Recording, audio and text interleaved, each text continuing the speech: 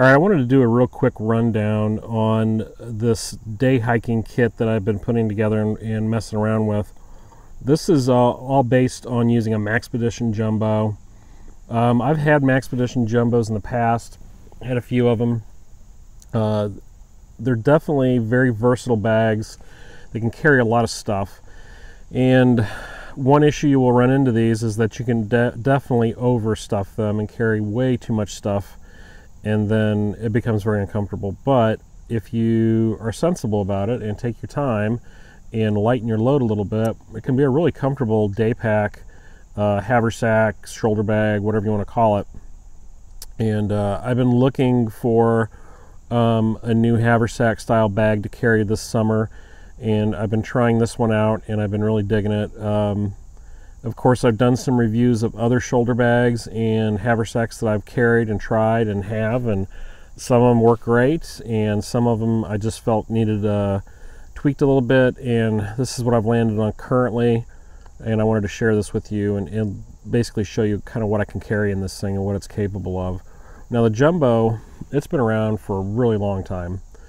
It's definitely one of Maxpedition's flagship products.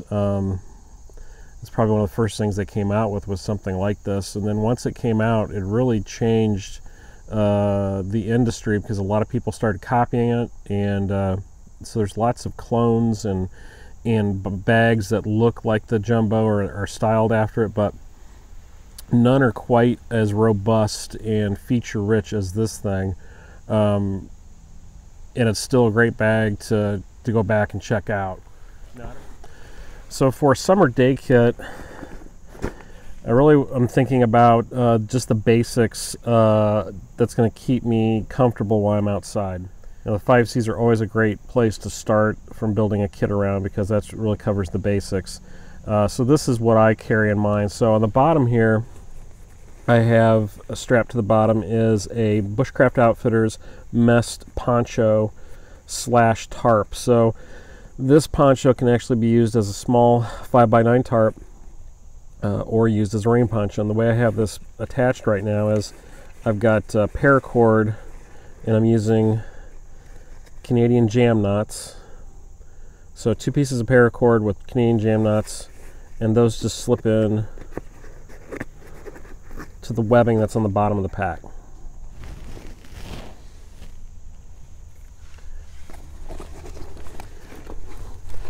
Up top, there's a compartment up here, and this is where I just carry some quick grab items. I have a headlamp that I can attach to the bill of my cap. Got some lip balm and then a butane lighter. Of course, the side pocket is designed for a water bottle. This is a 32-ounce Stanley, and the reason I chose this water bottle is because it actually has its own built-in cup, stainless steel single wall cup, so I can detach this and actually boil water if I need to. So if I'm not carrying a canteen cup of any sorts, I still have this to boil water. And it's a really nice water bottle because it actually fits in a cup carrier of my truck and holds 32 ounces and has a stainless steel body for boiling. So it's definitely a bonus. Now the back pocket here, this is really designed for CCW and carrying a pistol. Now I don't carry a pistol in a bag or off my body. So if I'm carrying a pistol, it's going to be on my person. It's not going to be inside of a bag.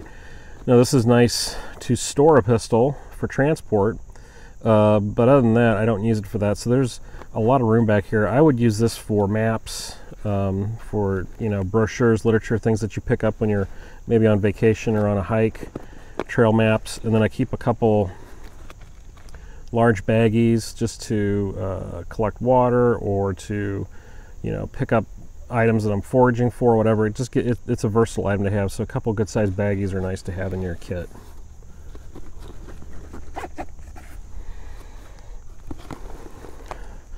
On the side here, it has a nice slip pocket that's deep enough to carry my Mora companion, and that's just in a Kydex sheath. Slips in there nicely. And then on the side, pretty generous pocket right here. I've got my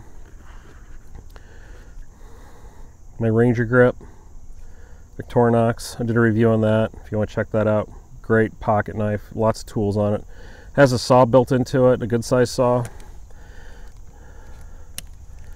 So if I need to cut down some branches for, you know, for a small fire, I can certainly do that with this.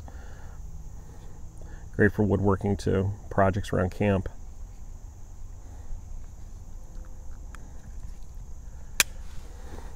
And then I also have just a small first aid kit in here. This is just boo-boos and owies kind of stuff.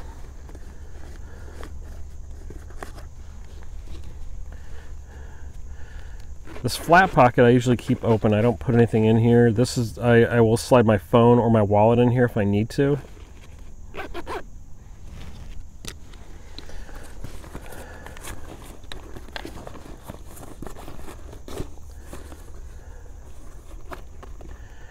Now this front pocket has a slip pocket. Now I've got my spork and my Lost Wild canteen cup lid.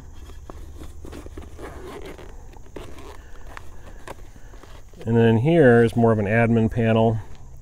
So I've got my field notes and a zebra pen. I carry a Silva pocket compass or wrist compass, just in case. Some reading glasses because I'm getting old, and a Sharpie. Large bandana,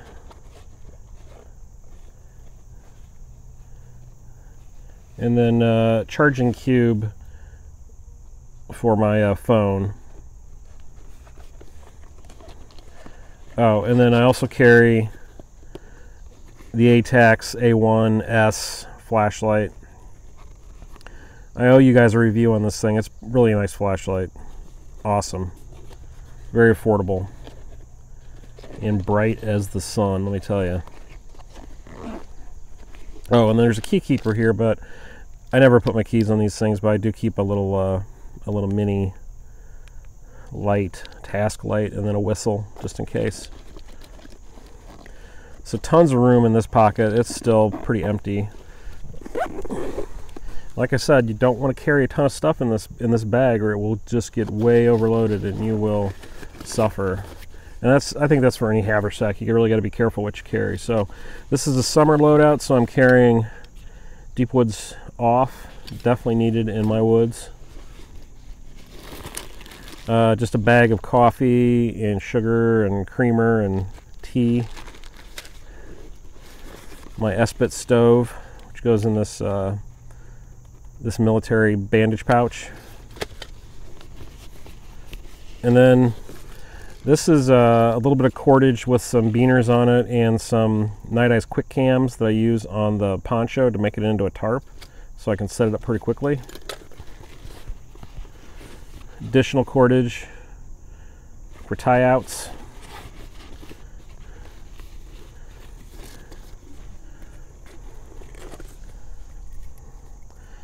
This is my ferro rod. This is a Light My Fire Army version. It's the big one. You can see it's been pretty well used. And I just have it set up on a lanyard that I tied up myself. This is a 2-strand twist with 550 paracord.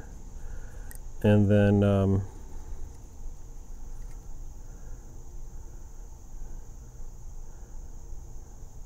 did some binding on it with some smaller accessory cordage, and just have that on a Night Eyes hook, the S-beaner, and then a larger one so I can attach it to my belt. Always have a ferro rod in my kit no matter what.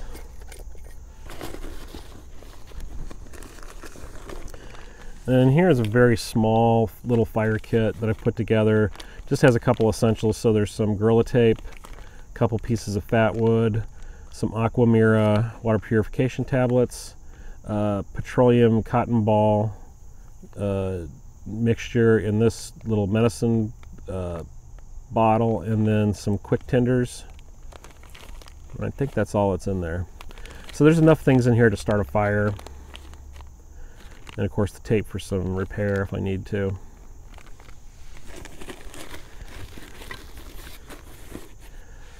So that's all that's really in here, except I have my cup. Now this cup doesn't nest or fit in the water bottle pocket. The cup actually fits inside the main compartment, and then I put the food or the coffee pack and a few other things inside of it, and that all contains it. But it's nice to have a coffee cup on the trail. You just never know when you want to, stop and make yourself a cup of coffee, have some tea, boil some water, whatever. So that's it. That is the contents of my bag. That's what I'm carrying. Besides what I have on my person, I don't need much more than this. I feel this kind of gets me through pretty much any kind of emergency. You could always carry more stuff, but it's nice carrying less.